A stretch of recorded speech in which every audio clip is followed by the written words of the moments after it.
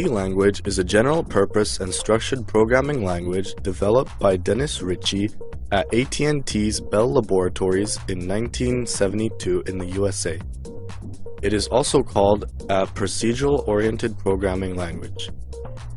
C is not specifically designed for specific application areas, but it was well suited for business and scientific applications. It has some various features like control structures, looping statements, arrays, micros required for these applications. The C language has following numerous features as portability, flexibility, effectiveness and efficiency, reliability, interactivity.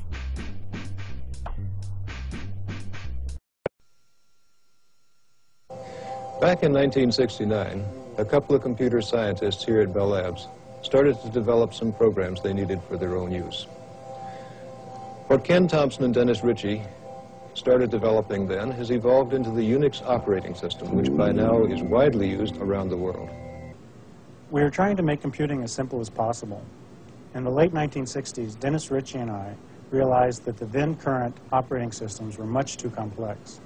We attempted to reverse this trend by building a small, simple operating system on a mini-computer.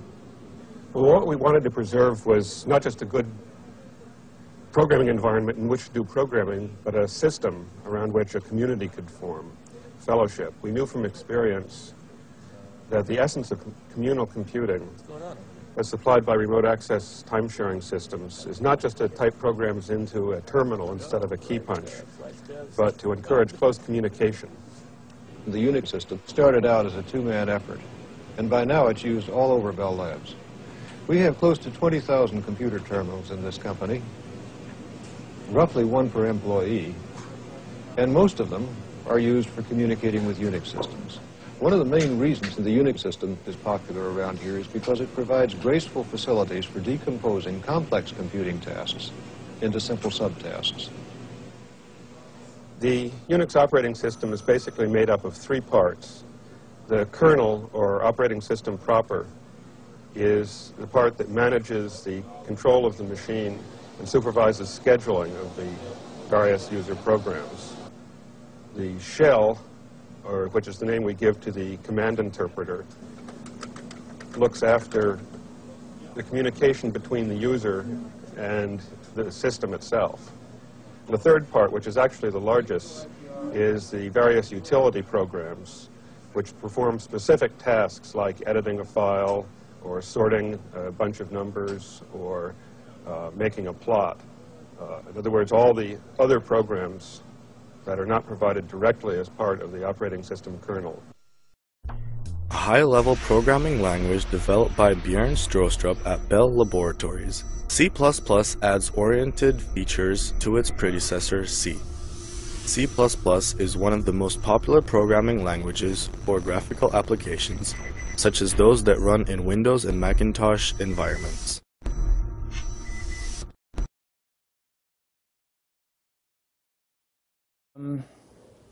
In the really old days, people had to write their code directly to work on the hardware. They wrote load and store instructions to get stuff in and out of memory, and they played about with bits and bytes and stuff. You could do pretty good work with that, but it was very specialized.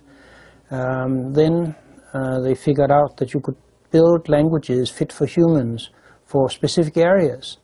Like they built Fortran for engineers and scientists, and they built COBOL for businessmen. And then in the mid-60s, a bunch of Norwegians, mostly Ole Johan Dahl and Christ Nygaard, thought, why can't we get a language that sort of is fit for humans for all domains, not just linear algebra and business? And they built something called Simula. And that's where they introduced the class as the thing you have in the program to represent a concept in your application world.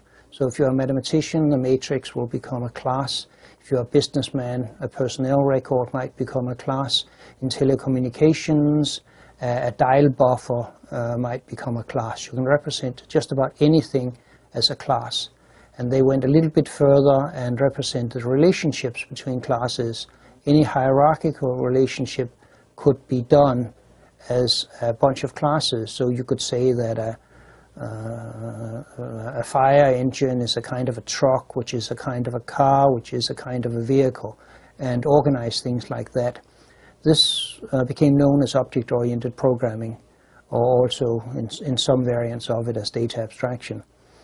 And my idea was very simple, to take the ideas from Simula for general abstraction, for the benefit of sort of humans, representing things so that humans could get it, with low-level stuff, which at that time was the best language for that was C, which was done at Bell Labs by Dennis Ritchie. And take those two ideas and bring them together so that you could do high-level abstraction, but efficiently enough and close enough to the hardware for really demanding computing tasks. And that was where I came in. And so C++ has classes like Simula, but they run as fast as C code. So the combination becomes very useful. Java is a programming language and computing platform first released by Sun Microsystems in 1995. It is the underlying technology that powers state-of-the-art programs including utilities, games, and business applications. Java runs on billions of devices worldwide, including personal computers, mobile and TV devices, ATMs, supercomputers, and many more.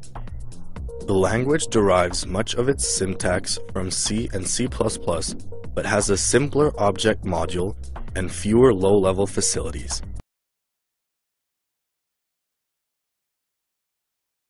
Java as a language is actually pretty easy, compared to other languages.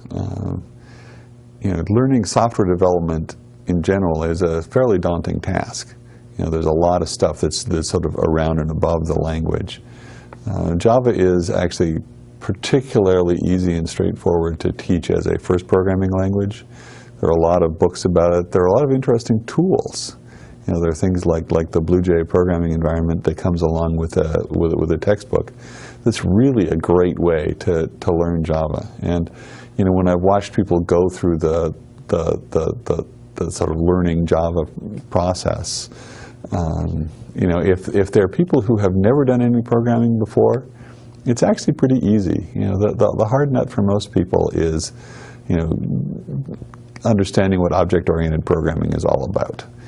And it's pretty easy to explain object-oriented programming to people who've never programmed before, because it's kind of like dealing with objects in the world around you. But if people have already learned how to program COBOL, it's kind of strange, and they're, in their head they're trying to map COBOL onto Java, and that can be hard.